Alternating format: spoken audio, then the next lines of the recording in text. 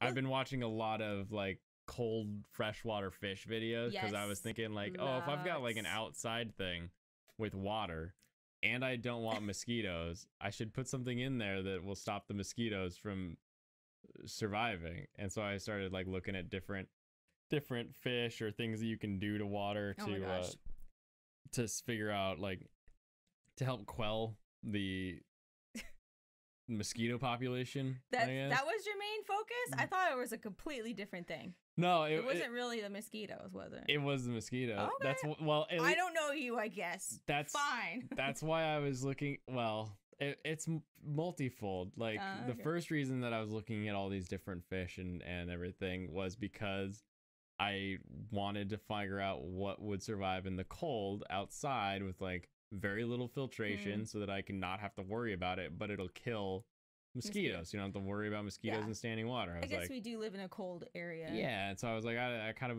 you know, I want to have this sort of like in Animal Crossing, we have those little like those lotus bowls outside of your house, right? Yeah. I wanted something like that, but at the same time, I was like, I don't want to create like a breeding area for mosquitoes. So what can I do about it? And that's why I started watching all these little like, this is my porch bucket for cloud minnows, and I was like, oh, okay, so these minnows. They can they do, yes, and more importantly, they survive in anything. Like you could plant them in mud practically. It would seem. Plant the fish.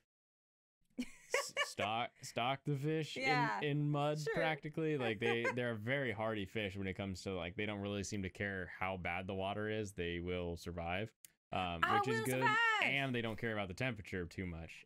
So like stories of people's outdoor ponds like freezing over and the fish being there as soon as it thaws out. So I was like, okay, I think that'll survive a summer of water, you know, in our state.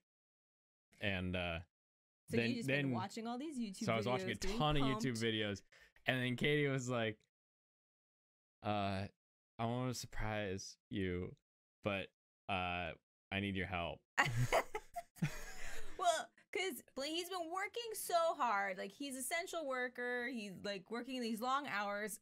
I'm unemployed. And so, you know, I have all the time in the world. And I wanted to do this for him. But I feel like I won't give it away just yet. But it's a project that I could have done and, like, surprised you with. But I would rather have you have the experience of making it. Because all of these YouTube videos you've been watching, it's, like, very meticulous. These guys are talking about the substrate and the type of water and the pH values and all this stuff. And you love making these like puzzles for yourself. I love puzzles. And it's a very beautiful thing. Anyway, can we tell the people what it is? Yeah. We made an aquarium. We made an aquarium! So if you're on our if you're on our Discord, you've probably already seen it.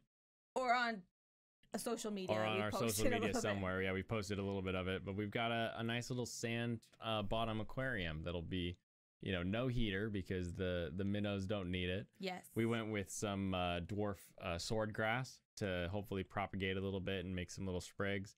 We've got the Mario balls that even Katey can't kill. Favorite! Yes, I think that's also why I love them. They cannot be killed. They cannot be. They're adorable. There's already a baby over in the corner here. Yeah, and I don't really know what we're gonna name it. I think Mario has been another popular answer. Yeah. So if Mario survives, there will be Mario. Mario the Mario Meow. Mario Meow. Mario Meow. The Mario Meow. Mario Meow. Mario Mo. Yes. Anyway, Mario Mo. Yeah, awesome. so I'm stoked. We're in fish tank like nitrogen cycle mode. So we have to wait for the tank to sort of finish balancing itself out, grow the beneficial bacteria that help keep the ammonia levels down. Right now the ammonia is like off the scale. It turned so green when I did the test today. So we've got to wait for the bacteria to develop that'll break that down into nitrate that the plants will then be able to consume. So once again, nerd. Yeah, just kidding. It's great though. It's great. It's true. I mean, it is true. It is. Yeah. I believe geeking out is the other term. Super geeking out. Literally, it's been nonstop. So I thought, you know, it's it'd be calming. It's it doesn't even have fish in it, and it feels good just to stare at it. I love it. I think the lights that came with the tank, we got the tank for a super good deal, by the way. Yeah, it was Thanks, on clearance. It was amazing. Like $18 for the whole set. Yeah. Anyway, but like just to look at it, it's like you said, it's super calming. calming. $18 for the tank, light, and filter. Yes, the whole that package that came together. But it's just so calming to look at, and to kind of have, like, even though we do live near water, now that we're in quarantine especially, we don't get that kind of, that sense of nature or outdoors or water necessarily that we crave. Totally. So to have that in the house is so helpful. It feels Blaine's so good to stare at it. Put so much work and love into that tank, so that means a lot. So thanks for saying it's pretty. Yeah, all of our little Marimo babies. I put the sand in. I flattened the sand. I took we bought a bag of rocks. Like, I paid money for rocks. Like that's how hilarious. An absurd amount for rocks. Like, you think, oh, okay, one rock, $1. I mean, it's like $2. It's like $30 for 15 pounds of rocks. Yeah, of like these special aquarium safe rocks. Crazy. Anyway, it is an underground Zen garden. That's the theme. How did you know? And that, like, so I was taking the rocks and I was like washing them, and I was looking at them, and there were a couple rocks that I liked them, but I didn't like the way they looked, and so I took them. And I like split them, and I was like carving them a little bit so that I could have like the right shape of rocks, those little clumpings of rocks. You literally became like Michelangelo. Yeah. Like, you were I was like, tink, the tink, rock tink, I want is in this rock. I just need to break it down. And make it beautiful. So he made all those beautiful rocks. Well, I made 3 of them. He made three of those rocks. The rocks. Yeah. Anyway, yeah, it looks so good put together. Like, it's bravo, just fun. Baby. Ooh, it's just fun to. It's just fun to look at. It sounds like a toilet flushing. Maybe that's just my headset, though. I hope that's just in the headset that sounds like a toilet. Yes. Well, anyway, how have you been, Steve? And Silver Set, how have you been, guys? Awesome. Just miss everybody. It's been a long time. But yeah, so it's really fun. Tank rocks are crazy expensive. The turtle tank you have is about 25 or 10 pounds. Yeah, right? It's literally like Steve $2 knows. a pound of rock. Like, it's crazy. But it'll be exciting to get the aquarium done. Actually getting fish in there. Fish. Like that. We're looking at, like I said, the white cloud minnows are a definite must in that tank, because they're cold water and they just will survive in anything. So we'll be looking at those guys. I want some sucker fish. And so we're gonna get for a sucker fish, we're looking at a hill stream loach, which is sort of a funky like. Almost looks like a stingray shape to it. They're so cute. And, like a baby stingray. Yeah, like a little tiny loach. And they're used to streams as well. So like the white cloud minnow used to like mountain streams, and then the loach also mountain streams. So they should be used to cold water. And the white cloud minnows, I found out recently, they are extinct in the wild. They only exist in captivity. So by not necessarily not breeding them, but by having them in a tank, we're helping make sure the species stays alive. Yeah, we're doing our part. Yeah. Which is such a cap thing to say. Now we just need red pandas. Yeah.